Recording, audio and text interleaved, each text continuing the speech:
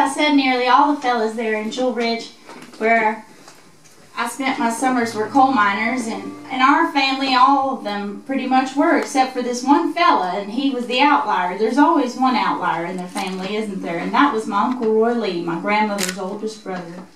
Now, you see, Uncle Roy Lee, he knew even when he was just a little boy that he liked to tell other people what to do. And he figured in the coal mines he wasn't going to have too many chances for that, so he better find another vocation. And so he was the first person in our family to go to university, and he became what you would call a headmaster, and he told people what to do his whole life and was really happy.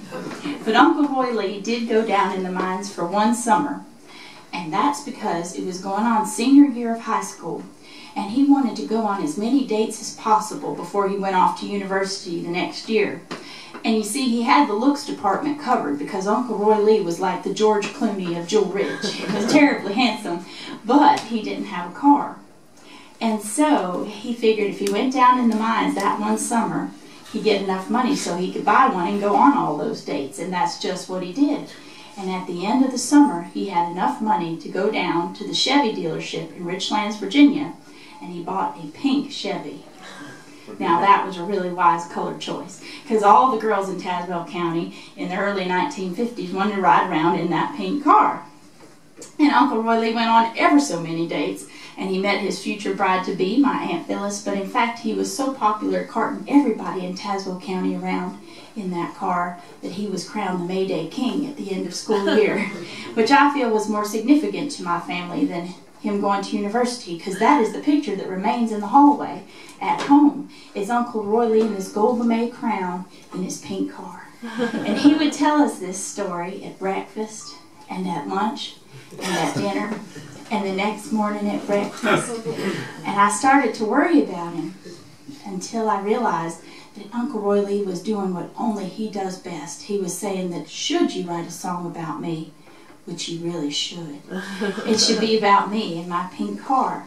And that's how he came to write this song, which is called the Tazewell Beauty Queen. You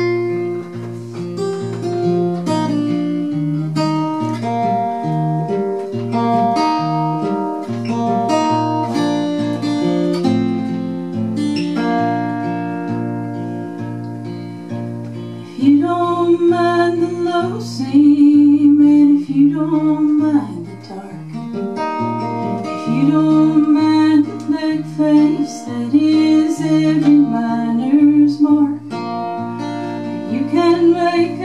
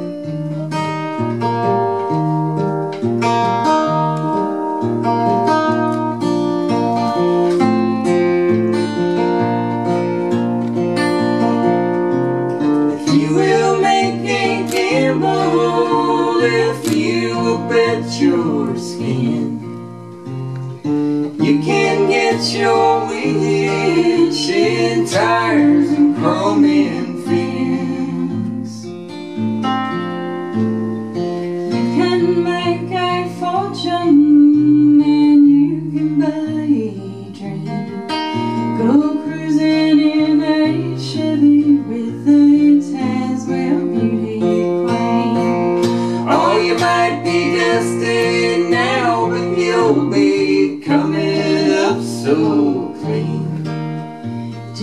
driving in that Chevy with your Tazewell beauty queen.